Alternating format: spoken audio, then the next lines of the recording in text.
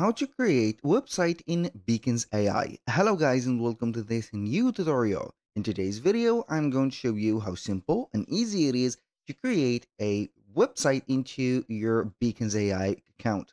So the process is going to be very easy and very simple. You are going to head over beacons.ai, sign in for an account, and you are going to see this dashboard. So for those who doesn't know what is Beacons AI, it is going to be a platform that will help you to create a multiple funnel or sales channel store that you're going to have in, for example, a link in bio, a website, let's say a landing page, and also it will let you have an availability for a large marketing tools. So the process is going to be very easy in here. We are going to head over the link in bio and websites when you are going to sign into your account. Click on here and then we're going to see link in bio. As you can see here, we can go ahead and put our products in this specific page or the pages that we are going to put. It is not going to be a simple link in bio only. It is going to be a multiple layer or a multiple page link in bio. So you can see here the number of your referrals, or it is going to be basically tracking all of the movement that is going to be through your sales channels. That is it.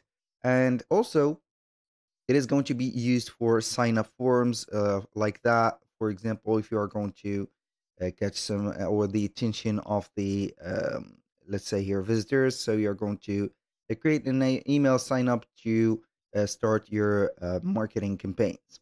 Now, aside from the link in bio, you're going to head over the websites. So it is going to have an integrated website builder. So you're going to have here a website or proper website or a landing page. So let's click on get started. So we are going to choose one of the websites templates that are available in here.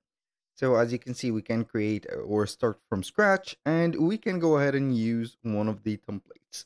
We have a storefront, we have some themed labeled, as you can see here, descriptions, and also pre-made templates. You can go ahead and use one of the pre-made ones or create one from scratch.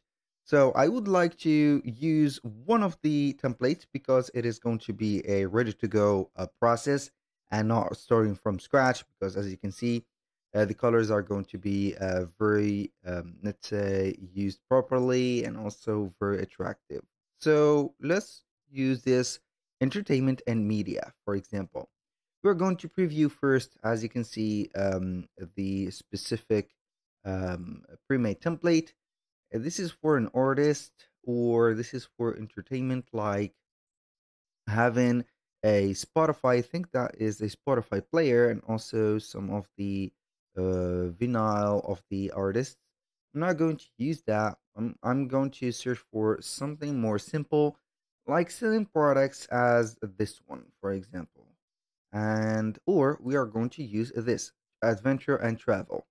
So I'm going to use this template by clicking on use template, and then we are going to see the website editor.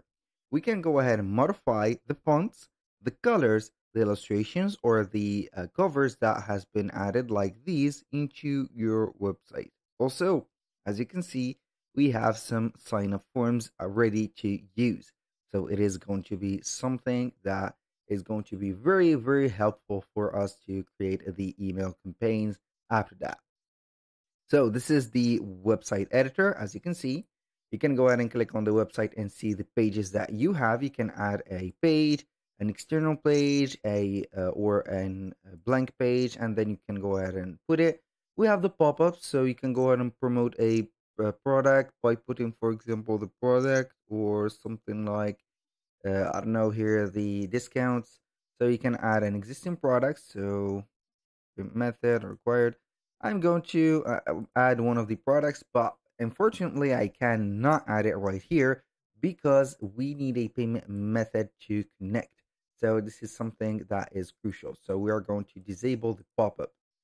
Now, about the design, you can go ahead and design or change the color or the color palettes.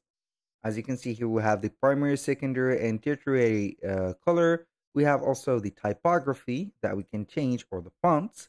As you can see, we have the heading typography, the subheading, the body, and the, as you can see here, the type of of it. So aside from the typography, you can go ahead and see the control or the button, the corner radius, and also the thickness.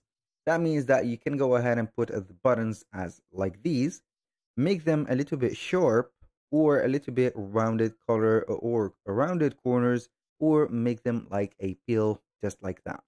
So these are going to be sharp. The standard is going to be 8, and they are going to be semi pillar. So aside from that, you can go ahead and control your sections by clicking on one of the sections, and then you're going to see the photo that we have on the section. It's not the photo, but it is going to be something like that. Here we have the heading.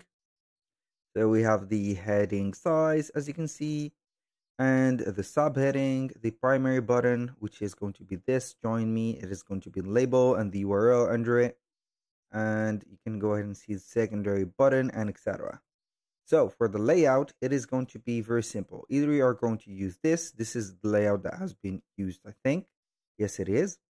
And you can go ahead and change it to whatever you want. And for the design, you can see that we have the custom palette that has been used for the color of the button and also for the color of the text. So here we have the background image. Finally, we have it, not this one.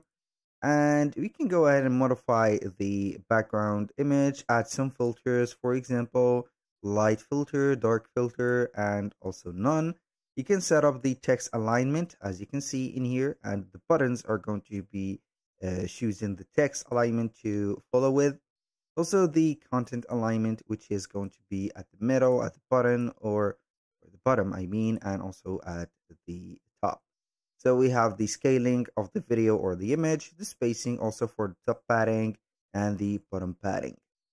Aside from that, you're going to control anything in here by clicking on it, and it is going to be something like this. So if I click on this photo, for example, I'm going to see this specific, as you can see, section selector and also section editor. So here we have the background color. You can go ahead and modify it, or you can go ahead and modify the columns that are here.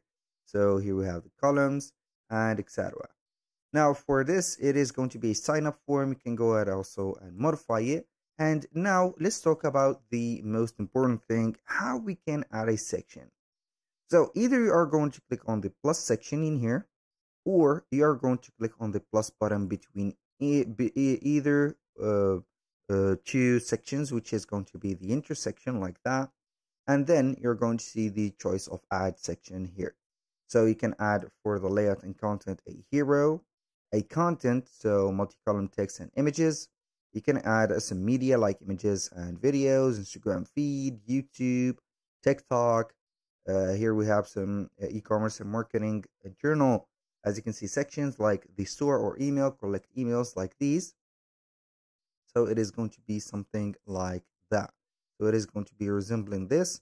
And also you can add some of these spaces that are available, like the form fields. We have emails, so you can go ahead and click on add fields, add another one like a custom. For example, here, let's say a custom account and also a custom thing. So it is going to be something easy. Now, aside from that, you're going to delete the section by clicking on the trash bin in here and confirm the deletion or the delete of the specific one. So you can go ahead and see here that we can modify the menu bar, which is going to be at the top. You can add the number of the pages of the menu, the navigation in here. You can modify the content. Here we have an image or a text for the logo. You can upload some images or edit the page by clicking on navigation bar. And then you're going to see this specific, as you can see, website content. So you can rename the pages, show on the in navigation, for example. We're going to show it. And also we have external or the option to set it as a home page. Basically, that was pretty much it. Do not forget that we have also a mobile view that we can modify things in here. So it is going to be resembling a little bit the Wix, let's say Wix editor for the mobile version. I have made an error in here, so it is okay. It is going to be, like I said, like the Wix a mobile editor, so it is going to have here everything in place, but you're not going to get that freedom to set up the as you can see, sections, because each one of the sections is going to be magnetic, and also the image is not going to be that flexible. This is unfortunate, but I think that for beginners, it is going to be something that is going to be very appreciated in here. So everything is going to be in the order place, and also everything is going to be in the let's say expectations. Basically, that was all for today's video. Thank you guys for watching. I hope that you have enjoyed the content. Do not forget, when you finish your website, you click on publish just like that and get your link, and then you're going to share it. Thank you guys for watching, and I hope to see you soon on the next one.